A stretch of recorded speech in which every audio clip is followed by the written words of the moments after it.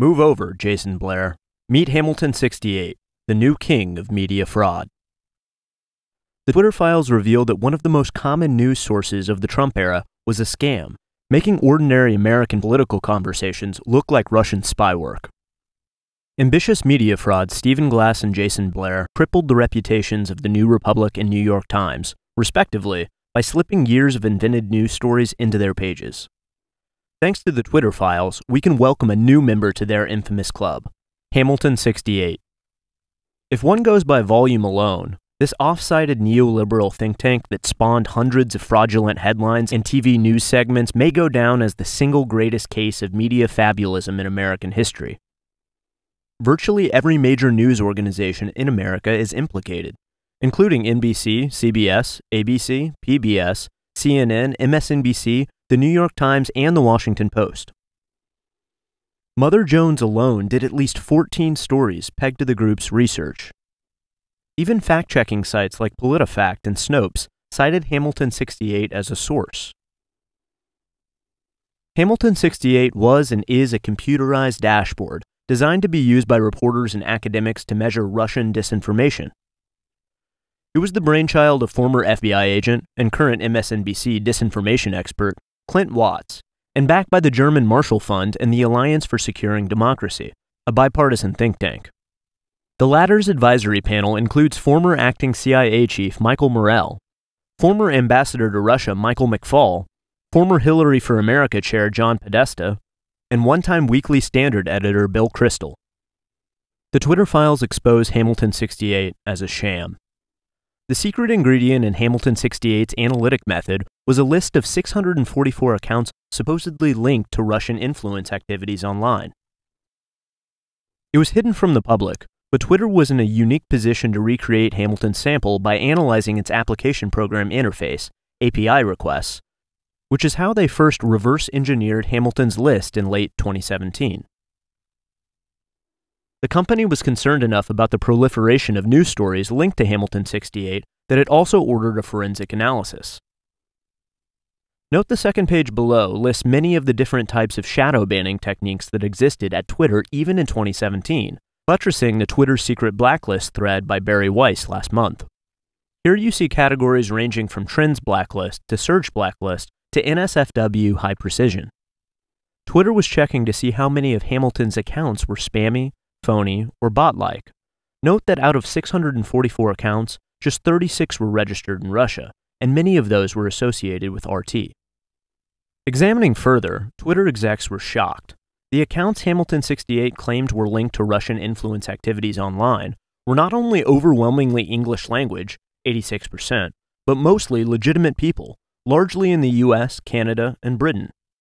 Grasping right away that Twitter might be implicated in a moral outrage, they wrote that these account holders need to know they've been unilaterally labeled Russian stooges without evidence or recourse. Other comments in internal company emails. These accounts are neither strongly Russian nor strongly bots. No evidence to support the statement that the dashboard is a finger on the pulse of Russian information ops. Hardly evidence of a massive influence campaign. Declared Trust and Safety Chief Yoel Roth.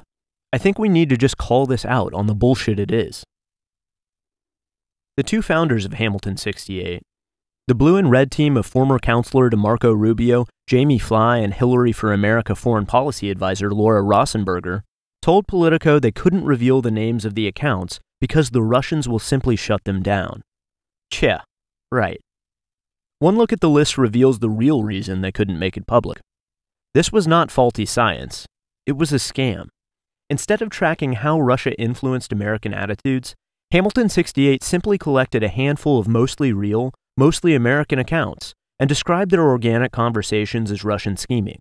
As Roth put it, virtually any conclusion drawn from the dashboard will take conversations in conservative circles on Twitter and accuse them of being Russian. There were three major classes of account on the Hamilton list: a thin layer of obvious Russians, then the larger pile of real people from Western countries, followed by a percentage, somewhere between a fifth and a third, of low user state, near-dead, spammy accounts that didn't accumulate followers and do not have a very wide reach on the platform. Twitter executives observed that the zombie accounts were not amplifying the real accounts. Instead of say, a group of Russian accounts boosting Trump messaging. It was the reverse. A bunch of real Trump accounts simulating Hamilton's assertions about Russians.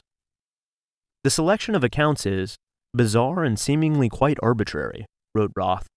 They appear to strongly preference pro-Trump accounts, which they use to assert that Russia is expressing a preference for Trump, even though there's not good evidence any of them are Russian. Even Twitter execs were stunned to read who was listed. The names range from well-known media figures like David Horowitz to conservatives like Dennis Michael Lynch and progressives like Consortium editor Joe Lauria. It's crucial to understand that the list captured not just Trump supporters but a range of political dissidents, including leftists, anarchists, and humorists. Wrote policy chief Nick Pickles upon seeing the name of British satirist at Holborn Lowell. A wind-up merchant, he wrote. I follow him and wouldn't say he's pro-Russian. I can't even remember him tweeting about Russia.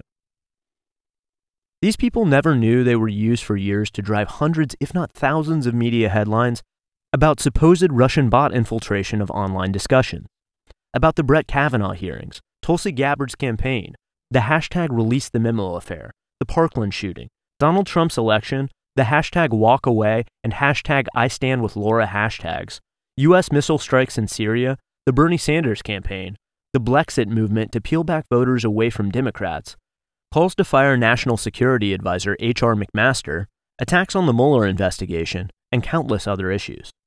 Last week, I began contacting people on the list. Reactions have rested between blind fury, motherfuckers, and shock. I am a 73-year-old snowbird in Florida. How could I be a Russian bot? With a few noting the news was outrageous, but unsurprising. Sadly, I'm not surprised, but I am angered that we are once again falsely accused of spreading Russian disinformation, this time on Twitter, said Consortium's Lauria. Organizations like Hamilton 68 are in business to enforce an official narrative, which means excising inconvenient facts, which they call misinformation. I've written a book about the U.S. Constitution, says Chicago-based lawyer Dave Shestokas. How I made a list like this is incredible to me. I'm listed as a foreign bot, says Lynch. As a proud tax-paying citizen, charitable family man, and honest son of a U.S. Marine with a Purple Heart, I'm hurt. I deserve better. We all do. As a child, Sonia Monsour lived through civil war in Lebanon, in a town that was taken over by a Christian militia. Her father counseled her then to dispose of some leftist books that they kept at home, so that her political beliefs would not be held against her. Upon being told she was on the Hamilton 68 list, she recalled that childhood story. She moved to the West to get away from such problems. Supposedly in a free world, we are being watched at many levels by what we say online, she said. Oregon native Jacob Levitch was one of the few people on the list who knew what Hamilton 68 was. I recall that it was some sort of spooky NGO that was involved in identifying accounts that were thought to be subversive, he said. Informed he was on their list, he said, I can tell you that there is absolutely no sense in which I'm subject to any kind of Russian influence. Levitch went on. When I was growing up, my father told me about McCarthyite blacklist, he said. As a child, it would never have occurred to me that this would come back, in force and broadly, in a way designed to undermine rights we hold dear. Levitch's tale is at the heart of what is so sinister about the Hamilton 68 campaign. This was digital McCarthyism, taking people with dissident or unconventional opinions and mass accusing them of un-American activities. The peculiar twist of the Hamilton 68 version of McCarthyism is that instead of targeting leftists, although there are several self-professed left-leaning accounts on the list, the bulk of the real accounts involve conservatives with handles like Ultra MAGA Dog Mom and @ClassyLady for DJT.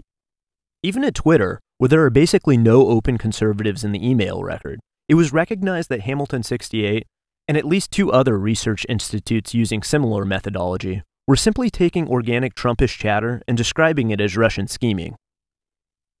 The site falsely accuses a bunch of legitimate right-leaning accounts of being Russian bots, as Roth put it, getting traction around partisan trends to assert that any right-leaning content is propagated by Russian bots.